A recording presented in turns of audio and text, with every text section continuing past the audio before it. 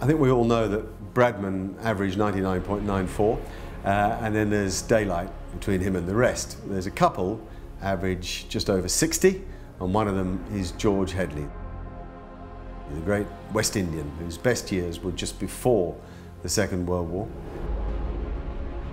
And indeed, there wasn't much between them. Headley was the most tremendous batsman, so skillful, so light on his feet. 22 tests, 10 centuries. But he batted almost alone in that West Indies team of the 30s, whereas Don Bradman had wonderful backup. And when the great line of West Indian batting is set before an onlooker, it begins with Headley every time. It goes George Headley, then probably Everton Weekes, then Gary Sobers, then Viv Richards, then Brian Lara. They'd be the five considered great. But this George Headley, boy, I mean, what a record. As I say, averaging just over 60. All right, only 22 tests, I'll grant you that.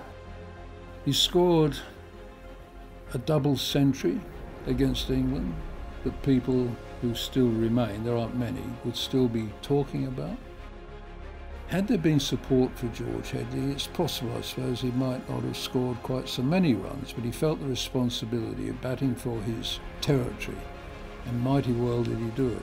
Atlas, they called him, because he carried West Indies cricket through all those tough years.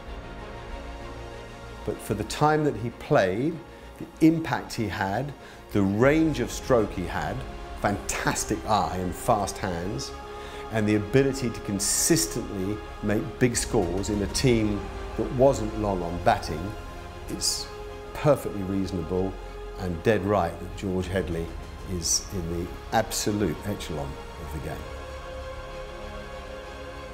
He was the greatest West Indian batsman of his time, and you can still argue he's the greatest to this day.